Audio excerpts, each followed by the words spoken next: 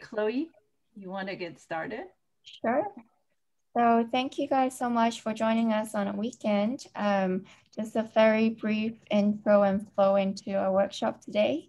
So I'm going to introduce our founder, Yingying Liu, and then also Madeleine, our writer and also speaker for today's workshop. So I'll hand over to Yingying for now, and welcome all. Wonderful. Well, welcome everybody. This is wonderful. We're very excited to get our very first workshop started here. Let me introduce you Madeleine. Madeleine is from South Africa, and she has been, well, what does it mean from South Africa? Well, it really means having respect for nature and wildlife. That's what it means from South Africa. Because, you know, we all know there's the scale of killing of wildlife, including sea life. It's really one of the saddest things for her. And she really believed that the only way that to stop all this wildlife degradation is to make people aware of this devastation. And she believes strongly that just facts alone is not enough. We must connect with people's hearts, and there's no better way to connect through the storytelling. And because she is a writer, and she's been a writer for many years, she wrote plays for the theater. She wrote many short stories as well as an acclaimed novel. And she's the writer for Lumivoce's wildlife story called The Story of a Baby Baby Rhino, Lucky. And she is a teacher in South Africa. She taught drama and mathematics to senior students in Hong Kong. Now she's the teacher at Forest House Waldorf School in Sai Kung. Welcome, Madeleine. Thank you. And I will hand this to you. Thank you, Yingying. Thank you for this opportunity, the opportunity to be able to be part of an organization like this is really something that came unexpectedly to me, and I'm so glad that I've met you and Lumivoce. I think I'm saying it incorrectly. As always, it's been like it was inspired to become sort of part of this group. So thank you for this opportunity. Okay, so here we are. We are at this workshop, and we are going to talk a little bit about writing. Writing is an art form, and therefore every artist has got their own way of looking at writing. If you ask another writer, they might give you some other advice. So I'm going to tell you how I feel about what I'm doing, and I'm going to give you some advice from my heart, because that is what we are doing here. When we are writing stories, to portray a message, what we are doing is we're writing from the heart.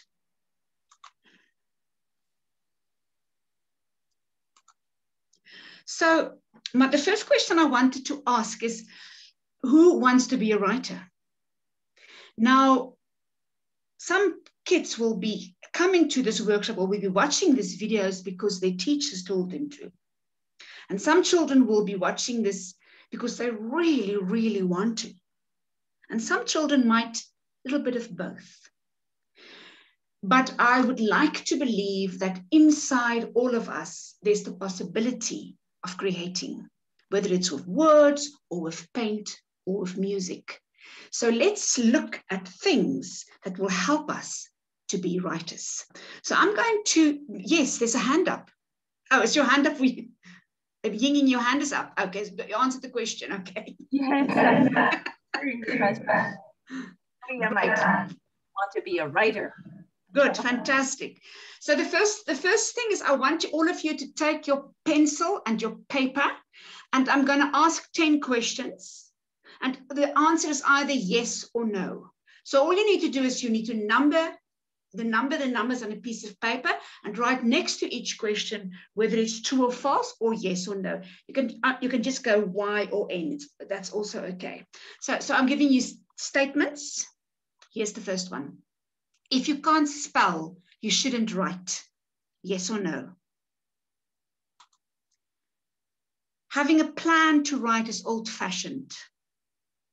Yes or no? Your story must have a moral so that others can learn something valuable.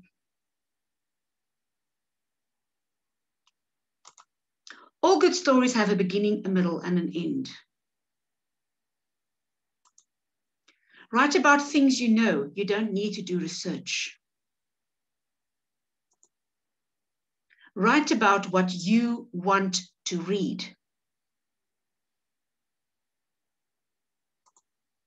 The first draft is the best.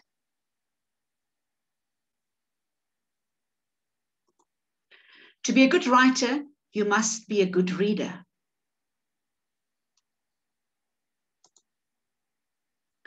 Use adjectives and interesting words.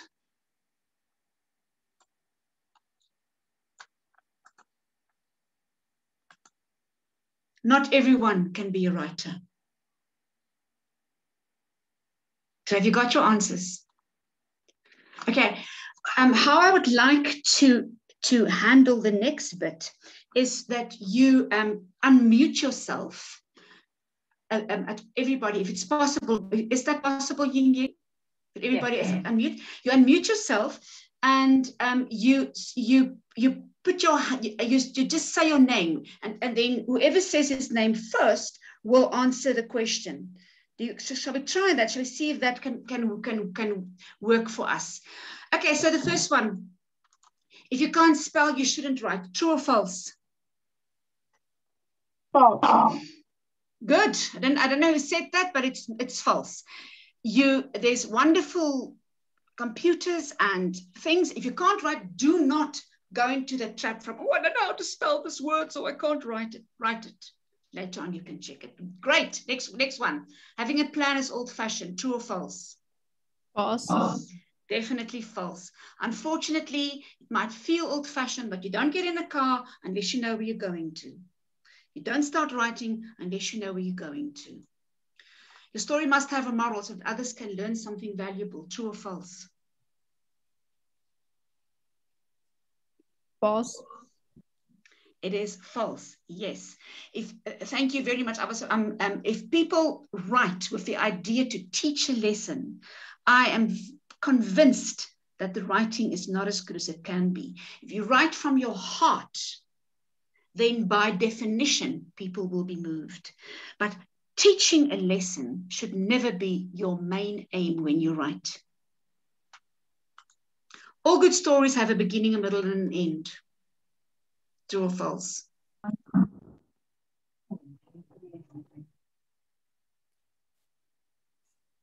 I don't know. Good one. As a matter of fact, they all have. Sometimes stories start in the middle and then go to the end.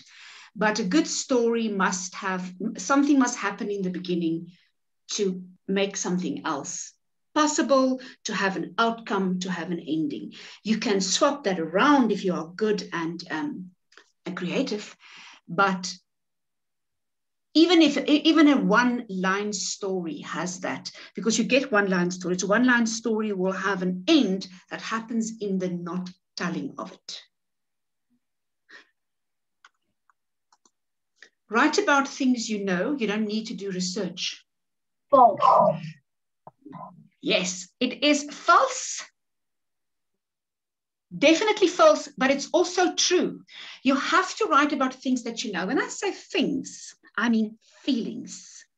If you are going to write about an elephant, my book is about Lucky, whose mother gets killed. If you're going to write about that, you have to go to that place where you know what it feels like to be sad. You have to write a feeling that you know. But you have to do, if I say the elephant was eating, well, I didn't write about elephants, I write about rhinoceros. But if you were saying that the rhinoceros ate leaves, then it's wrong. The information that you give is wrong. So you do your research to make sure that what you write, the feelings that you write, that are true. So how I did it was I first wrote the story and then I checked my facts afterwards. I had to change some things. But it's a very good idea to write your story, write the feelings down, especially the feelings that you know, and then to check your facts. Write about what you want to read, true or false? I didn't hear. True. It is true. Many children, I've been teaching children for many, many years. Many children makes the mistake to write for what they think the person that's going to market would want to read. So they're thinking, this is panel, it's a competition, I must write beautifully so that the panel will like it. If you think about the stories that you like to read, think about why you like to read them and imitate that. Write what you would like to read. Forget about the panel. Forget about the competition. Write from your heart. The first draft is the best. False. Completely false. Yes. The art of writing is the art of rewriting.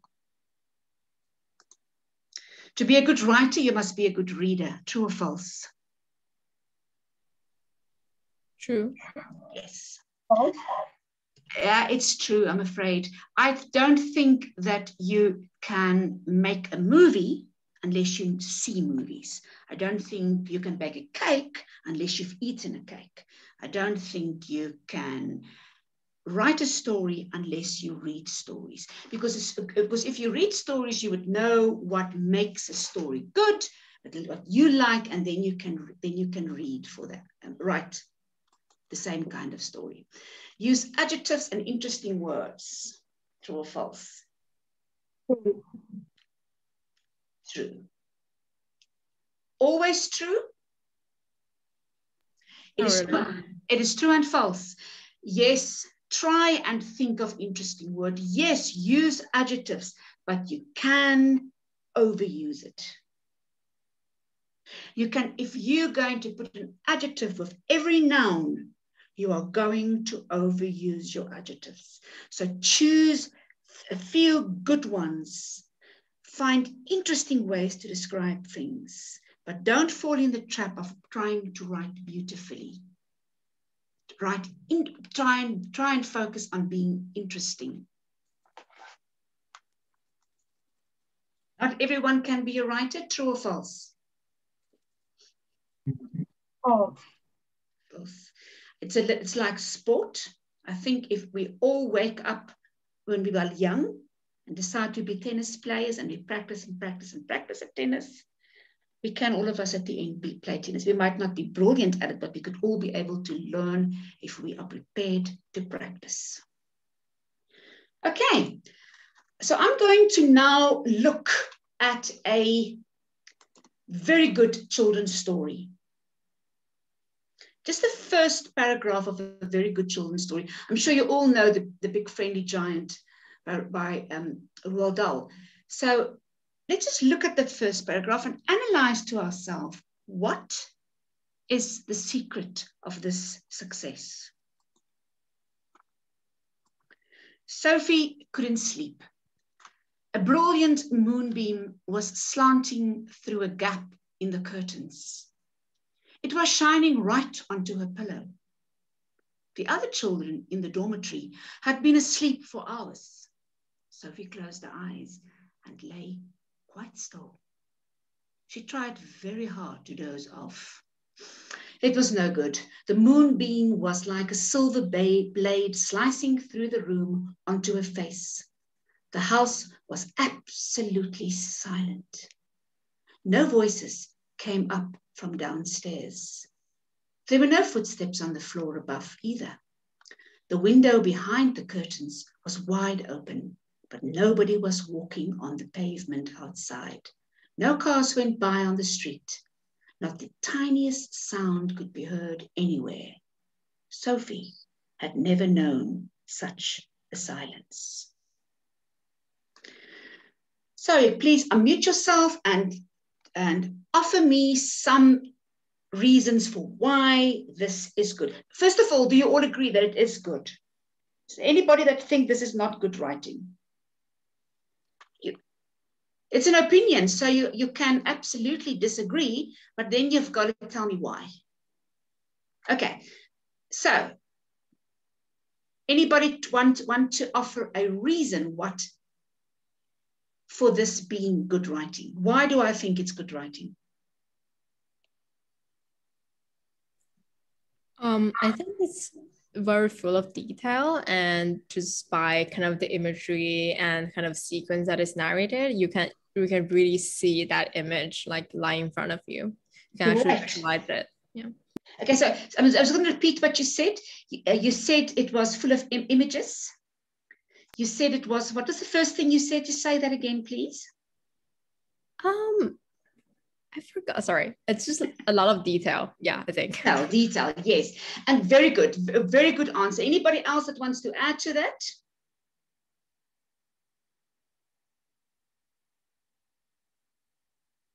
What is interesting to me, when I read this now for the third, fourth time, I saw something that I didn't see before. And that's a very important thing. He gives detail without giving it. For example, it was no good. Hold on, sorry, that's wrong. Let's go back.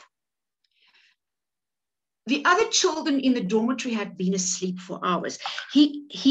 What he does is he put that information into the story. He doesn't say the room was full of children. She is an orphan. He gives you the detail as part of the story. So he makes it very interesting. You find things out without realizing that you find it out. All you do is you're reading a story. And there's another one. He says, for example, no voices came up from downstairs. So you know she's living on a top floor.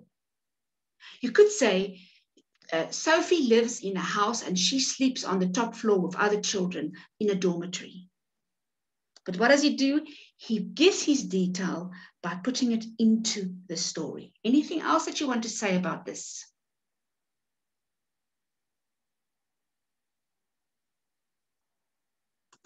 While you think. For me, what he does, and this to me is the secret, one of the secrets of good storytelling.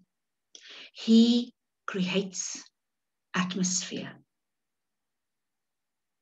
If I see a scary movie, atmosphere gets created by music, and it's dark, and you see the man walking with the knife and music playing, and there's steps and there's a cat. So a whole bunch of energy goes into creating a feeling of fear. If you are going to read a book about a holiday that was a happy holiday, and it might even be a story where two people meet and they became friends for life, you're not going to start with a gloomy house. You're going to start with sunshine and happiness and feelings. And the same is true for writing. The moment this story starts, it creates atmosphere. So if you are going to write a story, and probably you are all going to write sad stories, you are going to have to create a feeling, an atmosphere of sadness, even if the beginning is not. Let's say your beginning is happy. In my story, it was like that. Lucky and her mother were together, and they were happy, and it was interesting, and then it changed, the atmosphere changed. So you have to create atmosphere. That's the first thing. And the second thing is you have to create tension. You can't go from Lucky is in the field, her mother gets shot. You've got to go from Lucky, which what I did was Lucky went away, she heard a bang, she got scared, she turned back, she saw her mother, she thought her mother was sleeping. We know, the reader knows that mother is dead, but Lucky doesn't know. So tension gets built. Those are two very important things. And if you've got a pencil and paper, write it down for yourself. Create atmosphere, create tension. And here are ways of doing it. Short sentences. Sophie couldn't sleep. Throw the person right into the story with a short, definite sentence. Is that the only way? No, of course not. You can write long sentences too. And you can, it's very good to have short and long and short and long. But do not underestimate the power of a short sentence. You'll, if you read it a little bit more, you will see there's many of those. Interesting word. A brilliant moonbeam was slanting through a gap in the curtains. He could have written a brilliant moonbeam was falling through a gap in the curtains. But slanting is an interesting word, and it helps to create atmosphere. And then all these details follow that the previous person mentioned. This detail follow and this detail follow, and all of this builds up into tension. There's another thing that the reader, the writer did. The moonbeam was like a silver blade slicing through the room onto her face. What is that? Who knows? When I say something is like something, what kind of writing do you call that?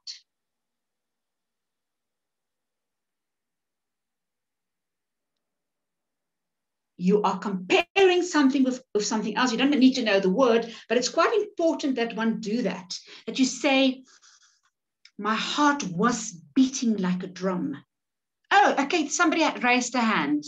Yes, Maris, please tell me. Turn on your sound and tell me what you call that. Isn't it a simile? Correct, my child. I hope you're a child. It's a simile. Correct, yes. Use them. Don't be scared of them. Use them. You can use, not to always be careful of overusing anything. And be careful of using one that everybody knows. My heart is beating like a drum. That's an old simile. Everybody knows it one. It's a cliche. But do not be scared of similes. So these are some of the things you can do to create atmosphere and tension. So if you've written those two notes down for yourself, I think you are already somewhere towards going to be a writer that people would want to read. Because what makes you a good writer? People want to read you. People want to read you. I just said that now. I'm just going to go to the next thing. Another little exercise. There's 8 sentences here. So what I want you to do is what you've just learned about tension and about atmosphere. I want you to read these 2 sentences. There's 8. Choose 2 for yourself. And try on your piece of paper with your pencil, finish 2 of these sentences. I'll read them with you. The baby rhino struggled to its feet. It looked up and the noise was like. The gorilla knew something was wrong. The day started. The morpho butterfly felt. Now for this one, you need to do a bit of research to be able to do that one. The old lion roared angrily. Eddie the sea turtle was excited. There was a hammerhead shark in my pool. Choose any 2. Now the last one is going to be a little bit funny. It's a bit of comedy, which is great. Don't be scared of making people laugh. So choose 2. I'm giving you 2 minutes to come up with 2 endings of sentences. Starting now.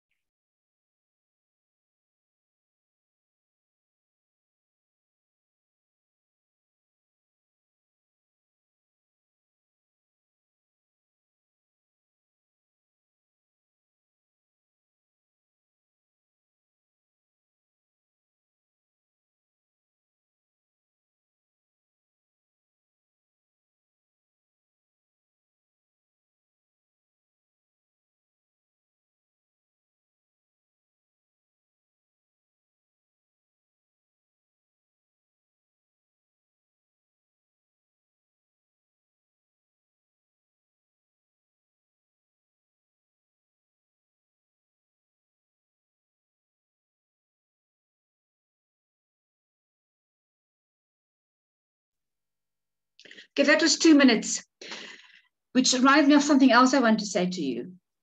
Discipline is a very important element of being a writer. So I do not, often people wait for the inspiration. You can't wait for inspiration. Inspiration comes when you start.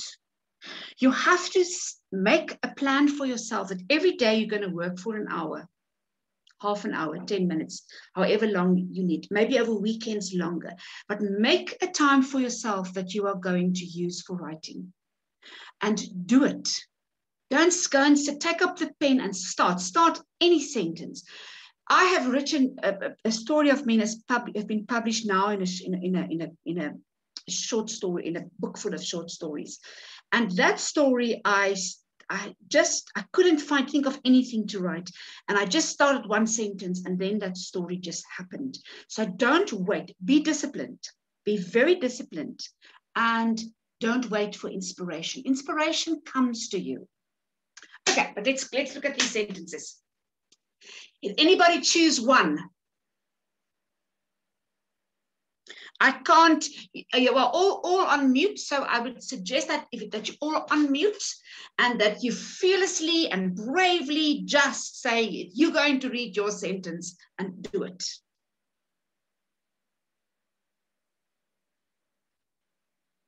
Anybody chose two?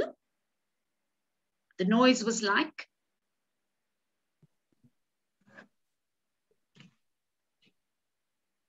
Maybe you should do it the other way around.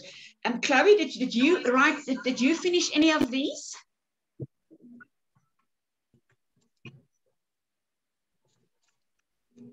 Paul, Joseph, want to finish any of these sentences? I think Maris was unmuted earlier. Okay. Nadia? Do you have something, one of these sentences you want to finish for me? No.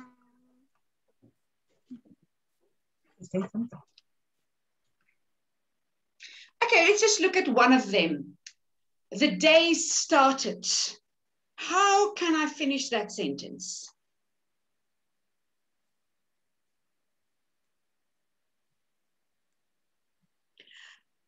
If that's going to be your first sentence of your story, you are going to create an atmosphere that is possibly pleasant, so that when the when the hunter comes or when something bad happens, then you will have a different atmosphere. You probably will say the day started beautifully, the sun was shining, and Lucky was very happy. The number 5, the more for butterfly felt. Now, what's interesting, when I was going over the notes that you also got when you entered this competition, I learned something about this butterfly. And this butterfly would fly up in the air, and then when you look at it, that's his way of protecting himself against predators. He has big spots on its wings that looks like eyes. So that's his way of threatening predators. So you can say the morpho butterfly has big spots on his wings, but you're not busy with research. So you've got to tell the story. You've got to say the morpho butterfly felt safe. He knew that no one will attack him today. His spots on his wings has grew magnificently. That's what I mean by using your research, that it becomes part of your story. For your own sake, if you didn't feel like sharing now or didn't feel like doing it now, then please practice this kind of thing at home. Ask somebody to start you a sentence, and then what you do is you finish that sentence. It's a good way of helping yourself to think clearly and to create stories that's beautiful. Okay, so let's go to the next slide. A plan. We've spoke about this before, beginning, a middle, and an end. A plan can be as short as you possibly want it to be. I tend to work very hard on a plan. For me, a plan is very important. So I don't just have a sentence for the beginning and a sentence for the middle and a sentence for the end. You can start your story by saying, Lucky and her mother are together in the field. And you can say, Lucky's mother get killed. And the last paragraph, the last sentence you can write is, Lucky finds a new home. So you've got basically a skeleton on which you will hang the rest of the story. I tend to plan very specifically to know how long the beginning will be, how long the middle will be, how long the end will be. But you do not have to do that. And what is quite amazing about the creative process, sometimes your plan changes. And that's okay. Your plan is there to help you, not to stop you. So if you have started off by saying that Lucky is going to be okay at the end, and then as you start writing your story, it's no longer true, then you change your plan. We tend to think that people want to read stories with happy endings. I do, but it's not necessarily true for everybody. So you can have a story with a sad ending, as long as it's not unnecessarily sad, as long as there's some sort of a lesson. Now, we did say we don't want to teach stories with morals, but if you write truly from the heart, it ends sadly, then that is the way it must end. It's your story, it's your creativity, it's your plan. Here's another exercise. I think maybe instead of you speaking, I'm going to ask you to write possible answers. I'm going to give you 2 minutes again for each of these slides. Please participate. Really appreciate that. I'm giving you a beginning. I want you to tell me what happens next. You don't have to write a paragraph. You can simply write a sentence or two. Okay, this is the beginning. You know, the rhino has a headache and he feels like a fool. All his friends are laughing at him because he keeps on attacking trees, but he can't help it. Anyway, his friends are silly. They can't see well either. Some research I've done, rhinos are a little bit blind, and they do in nature often attack trees. I think trees are enemies. So I read that fact and I built it into a story. Okay, so now the story creates a feeling of a rhinoceros that's unhappy and is angry at his friends. So what happened next? Please use the chat function to answer. 2 minutes starting now.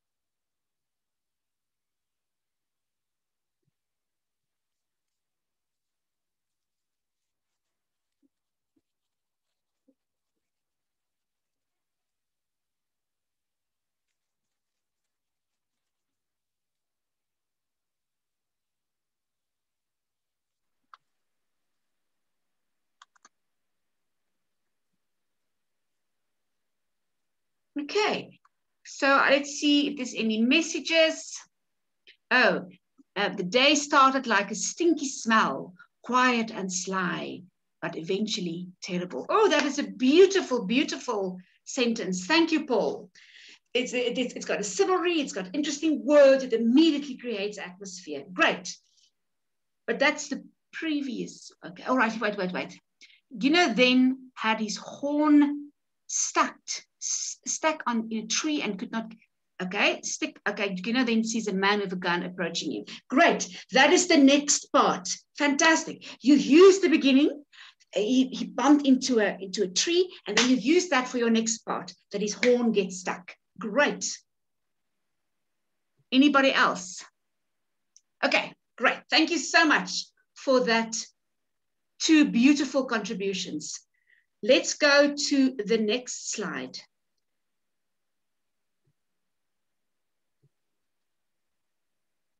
This now I'm giving you a problem. As soon as she heard the loud bang, she knew something was wrong. Without thinking about it, she ran. Her instincts edged her on. Run, run, run. But her heart speaks louder than her instincts. She has a son, a beautiful calf with lovely big ears, a handsome trunk and trusting eyes. Ben. She stops and looks back. Come up, I'm giving you another 2 minutes. Come up with what happens before this moment.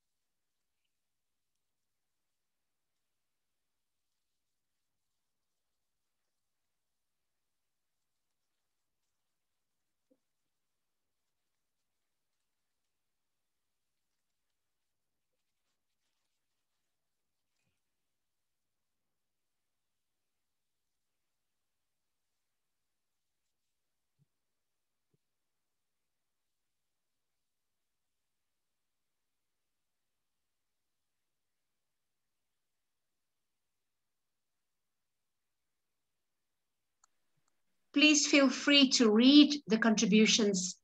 It is there for everybody to see. Thank you, Ying. That is so nice. It's more difficult to start because you want to immediately start telling the story. So it's quite difficult to have a problem and then to think of how the story will begin. But thank you, that's beautiful. Let's see if there's anybody else that has made a contribution. I'll read Ying Ying's. She and her son are enjoying the peaceful day and eating grass under a beautiful sunshine, undisturbed. And suddenly she heard a loud bang out of nowhere. It's fantastic. So, in other words, you create a feeling of here they are, they're at peace, nothing is a problem, and then something happens. And I don't think you can find any story. Think about fairy tales, for example, any story that does not have that pattern. For example, Red Riding Hood, a little girl going somewhere, she's got a red cape, she's got a basket, she's happy, she's going to see her grandmother, and the wolf comes. That is the secret, one of the secrets of this. Great. I think I've skipped a few pages now. Sorry, let me go back. You have another contribution there. Oh, I have. Sorry, I didn't see that. Let me go back to that. In the chat box. Yep. Oh, thank you very much. On a hot summer morning, Ben was happily playing with his cousins in the mud. Wow. The mother, seeing the calf as happy and in a safe environment, venture out a few steps to drink some water. Thank you, Shana. That is beautiful. And it also immediately does what is expected. Thank you. Okay, I'm going to give one more, but this and it will be nice to have two different people contributing this time. This is the next one. I'm giving you the problem, and this time I don't want the beginning, but I want the end. James cannot believe his own eyes. His father is hammering away at one of the corals. Does his father not know that it is endangered? When his father said they must go diving, James had no idea what his father's intention was. James feels like crying. So this is a boy that sees his father doing something wrong. So come up with an ending. I'll give you only a minute this time, maybe 2. I'll see what the contributions looks like.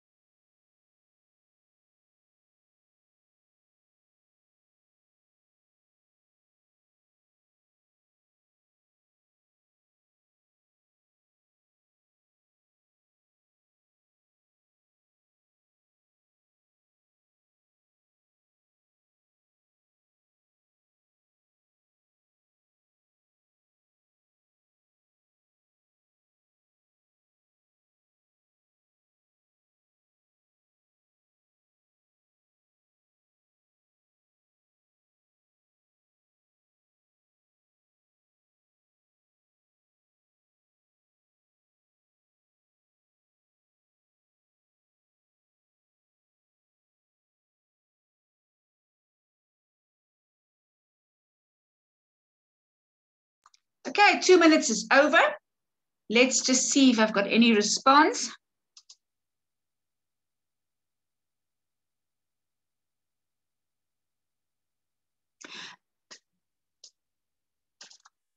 Okay, good.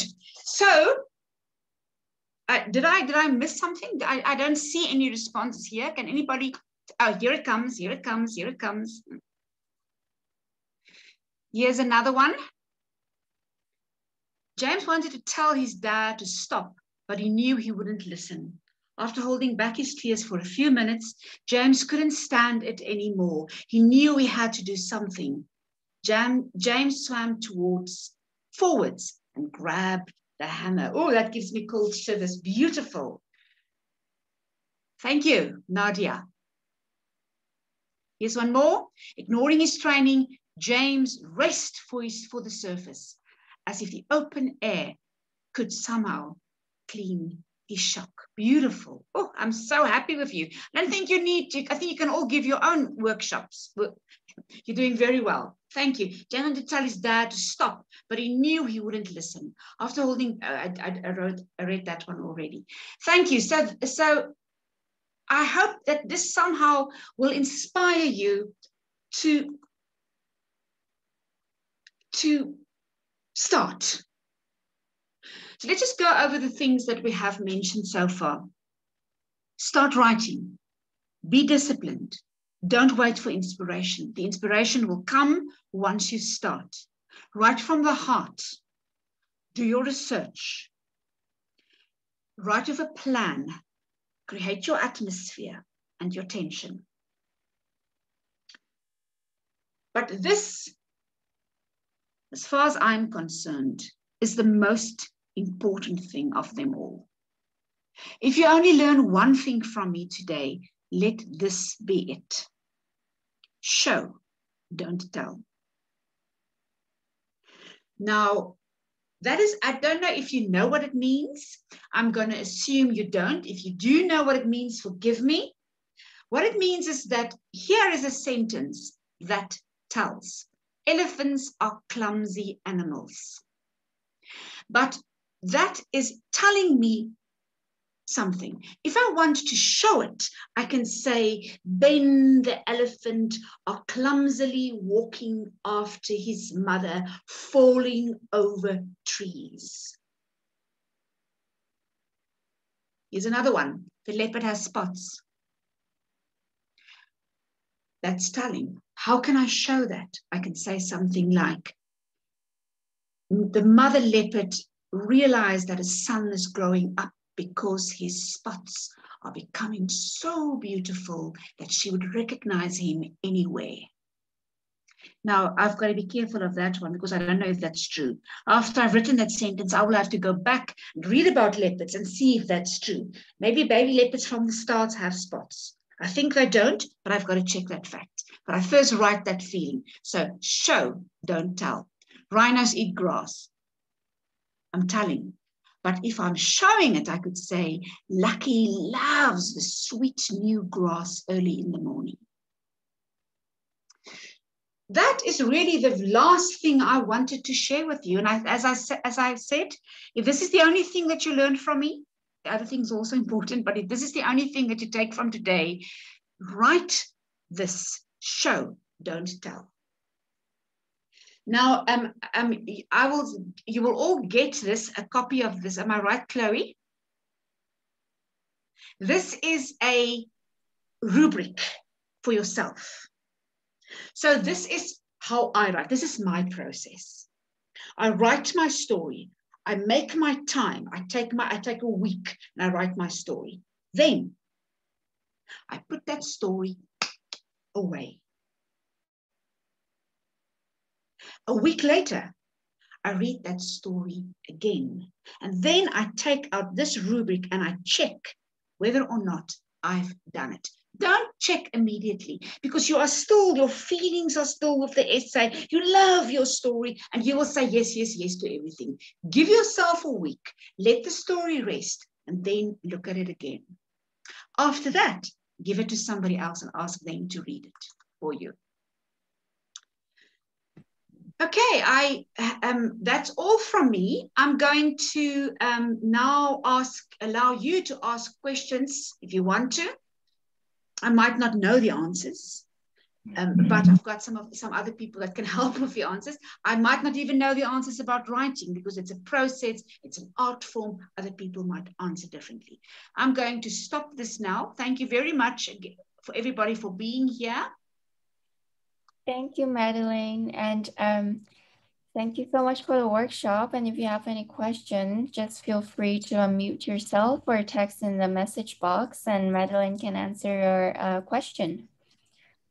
So let me be the first one to ask. Sorry, I actually just saw a question from Paul. Where can we find your short story? Well, Ying, maybe you can answer that question. I think the story is for you, Madeleine. People want to read your stories, so. I'm afraid that I don't, most of my stories is not in English.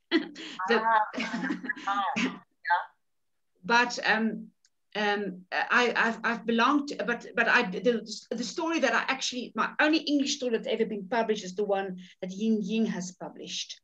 Yes, the story of Baby Lucky, and that you can find on Lumivoce website. So you can go to our website and go to the stories and you will see we have on Flipsnack, you can read, and also we have on actually print form as well. So reach out to us. We're happy. Yeah, I think Chloe already sent in the address for the shop. So you feel free to take a look. Yeah. There's a question here. How many drafts do you often go through? Okay, with this short story that has just been published recently, I wrote that story originally in English, interestingly enough. I was part of a workshop of people that meet once a week. It's actually a meetup, and I wrote the story there. So that was the first draft, and then I put it away. And then this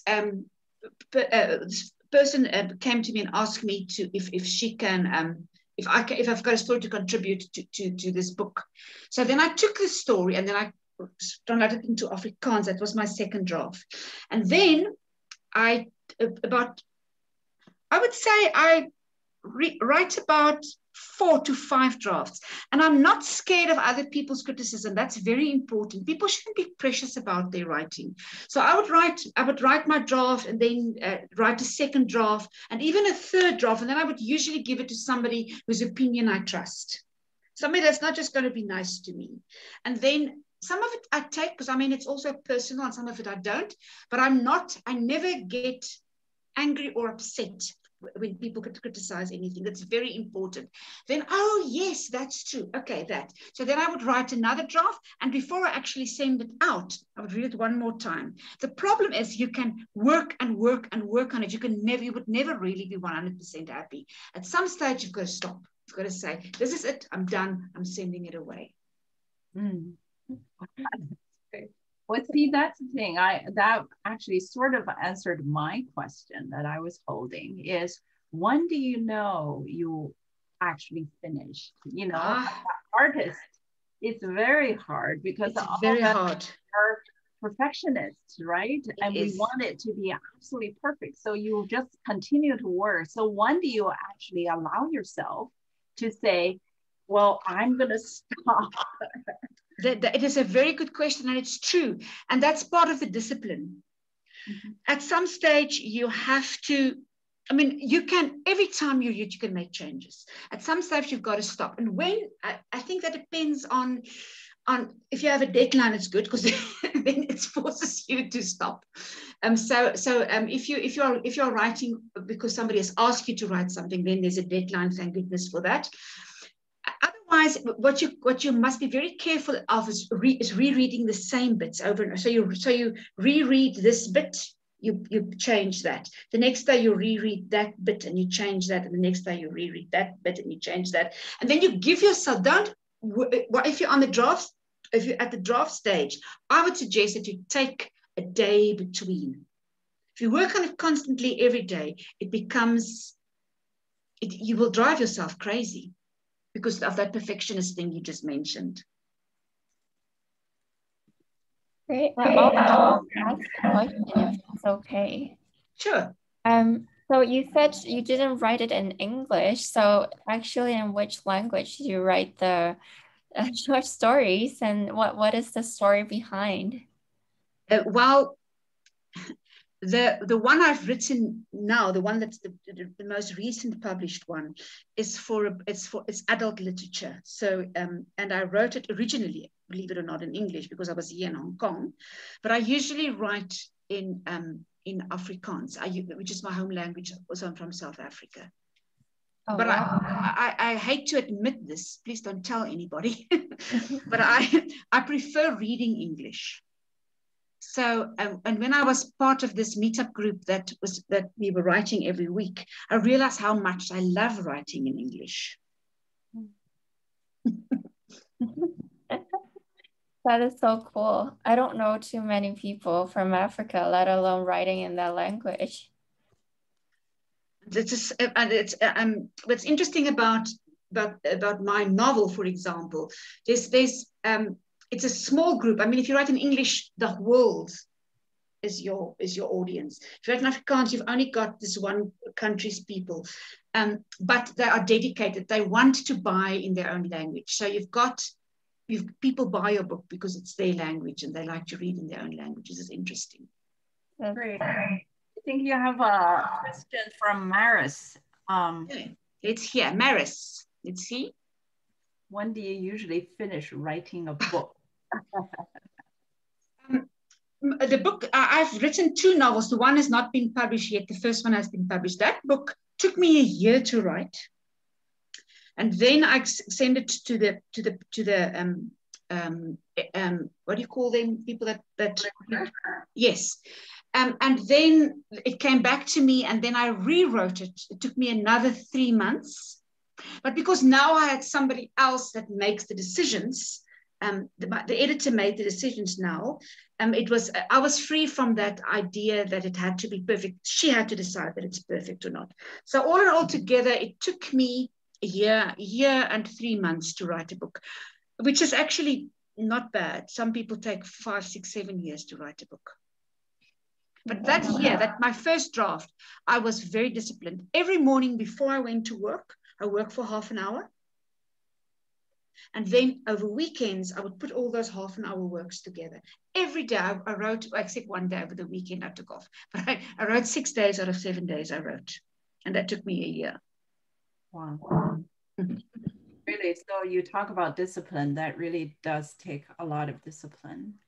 But I must also say that it is the most rewarding thing in the world. I mean, every artist would be able to, you must know that. It is so rewarding to end up with something that is out there, part of you that goes into the world. Exactly. I mean, your story of baby Lucky will live on, right? In the children who read it and in all of us who has read it. And hopefully, you know, it has inspired other both illustrations and other children to write. Yes, the illustrations are beautiful.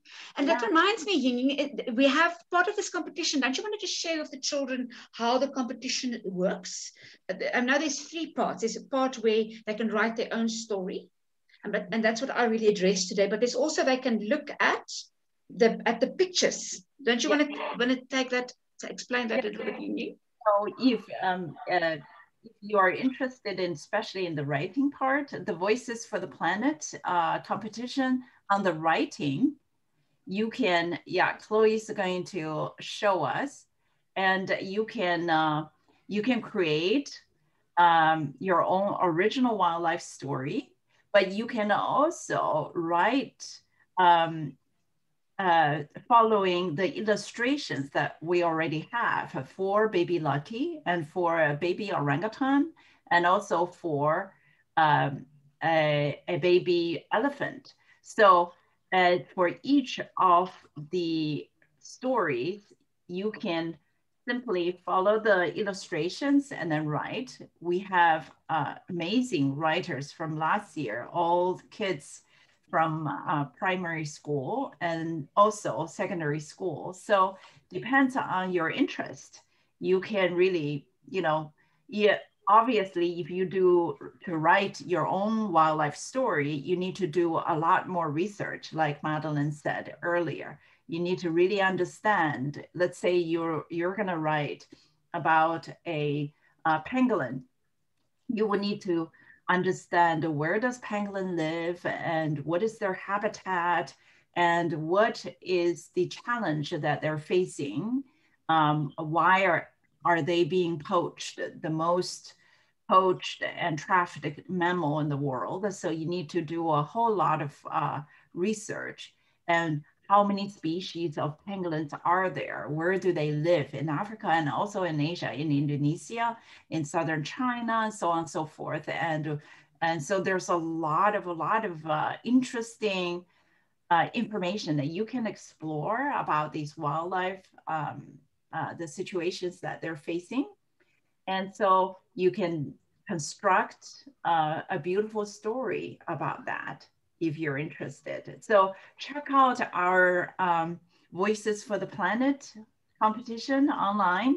Everything is online. There's a lot of information. So maybe Chloe can put the link into the chat panel for us. Then you can follow us, okay? There's a very interesting question here, sorry, Chloe, from a person, from Maris, about what do you feel when you write a book? I live, those characters are alive to me. I mean, when Lucky's mother died, I actually was crying when I was writing it. So that's what I feel. I feel really deeply about my characters, and then I know my reader will too. So you can't be completely neutral if you write. You've got to have the feelings when you write it. Otherwise, well, you know, like I said, other people might differ from me, but I was physically crying when Lucky's mother died. And I can tell you, Madeleine, when I read your story about baby Lucky, I was crying too. So the question, how do you feel? You have got to feel. You can't put it on. If you are writing from your heart, your feelings will be true. Thank you. Okay, so there's the link. Okay, Chloe. Yes. And our next workshop actually coming up on the 20th at 4 o'clock. And it's by a Hong Kong a marine biologist and a conservationist, Benita. And she will talk about Hong Kong strange creatures that living in the Hong Kong habitat, which would be very interesting as well. But thank you so much, Madeleine. This is so enlightening. And I've learned a lot. I'm going to have to start doing some writing myself. Right, I'm glad. There's one more question that came up. Is it possible for someone to take 10 years to write a book? I know of people that take that long. I think at some stage, the discipline of writing is one thing, but the discipline of knowing when to stop is also important. If it takes you 10 years, yes, that's fine. But then stop after 10 years. I would suggest. Okay, well, wonderful. The great many good questions. Yes. Thank you so much. Everybody, and this is really inspiring, Madeleine.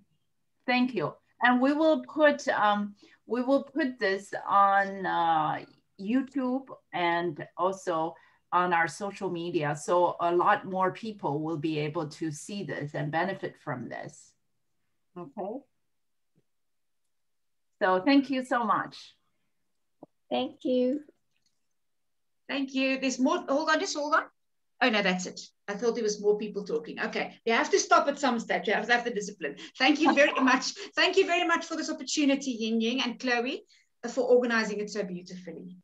And we will see you, Madeleine. And when children's competition coming up, we'll see you on the panel judges. So. Okay. All right. Thank you. Thank you. Bye-bye. Bye-bye. Bye-bye.